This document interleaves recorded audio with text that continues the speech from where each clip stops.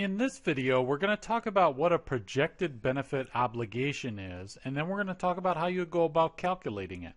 So the projected benefit obligation is typically called the PBO, and it has to do with pension accounting, in particular defined benefit pension accounting. So the PBO is the present value of all the vested and non-vested retirement benefits that the employees have earned based on the employee's future salaries. Okay, so I'm going to break this down. Present value basically means we use time value of money to do some discounting. Vested and non-vested means that some of the benefits might not have been earned yet by the employees. Like, for example, it might say, okay, this employee has to work this amount of years in order to get this benefit. They might not have done that, but the actuary makes assumptions, right, about employee turnover, all kinds of things, right? They even make assumptions about future salaries, right?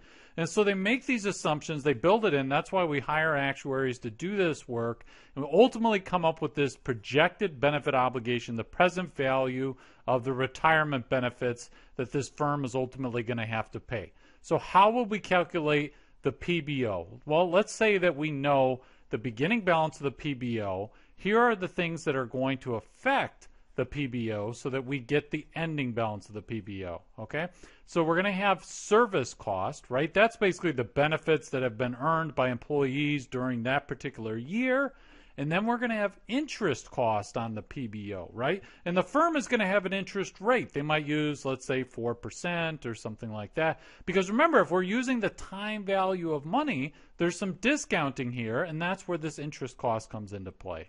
And then also plan amendments, right? So sometimes a firm will grant prior service costs to employees. They say, hey, you did a wonderful job. I'm going to give you an extra couple of years in terms of credit. Instead of saying, oh, you've worked here 7 years, we'll treat it for pension purposes as if you worked here 10 years. Or they might actually they might amend the plan to reduce the amount of benefits that they're giving.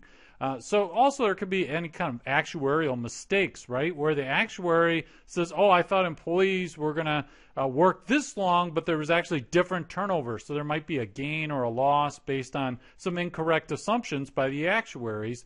And so that can increase or decrease the PBO, just as plan amendments can increase or decrease the PBO.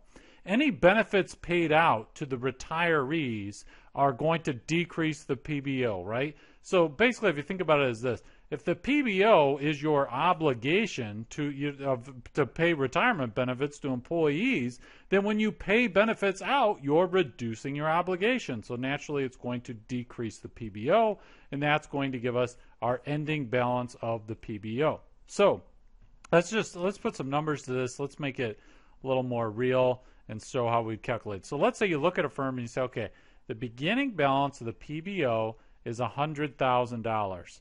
So then you say, okay, well, what is the service cost? Well, the service cost turns out to be, let's say it's $17,000. $17,000 in service cost. And then the interest cost is going to be calculated based on the beginning balance of the PBO.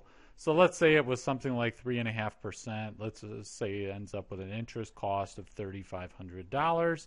And plan amendments, there doesn't have to be any, right? This could be zero. But let's say that during that year, you granted, this firm granted prior service cost an additional, that's worth an additional $5,000 to its employees, right? So it's basically increasing its obligation. It's giving them extra retirement benefits and so forth. Now, bear in mind, this $5,000 in prior service cost is not the amortization of prior service cost. That's something different. That's related to prior service cost. We're gonna amortize the prior service cost, and that's going to affect pension expense. But in terms of the PBO, what we want is the amount of prior service cost, the ultimate benefit granted. That's $5,000. Later, we will amortize that, and that is something different. So this is not the same thing as the amortization. It's not the same number. Okay. And then we're going to have actuarial gain or loss. Let's say that we had a loss of $100. Oh, let's see. $100, and that's a loss. Because it's a loss, it's going to increase. It's going to increase our obligation, right? So we're going to be adding that. So if it was a gain, it would do the opposite, right? It would actually decrease our obligation. And again, now this is the actuarial gain or loss. It's not the amortization of any gain or loss. Okay, those numbers are different. They're related, right? The actual gain or loss, we might have to amortize some of that, but that's not what's here. Right here is just the raw gain or loss from actuarial mistakes and assumptions.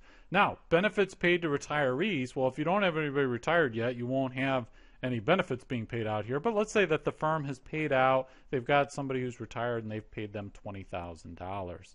Now, what we need to do is just, we've got all the numbers for our formula here, so now we just have to do some addition and subtraction. So, take 100,000 plus 17,000 plus 3,500 plus 5,000 plus 100 because it's a loss, and then minus $20,000. That gives us an ending balance of the PBO of $105,600.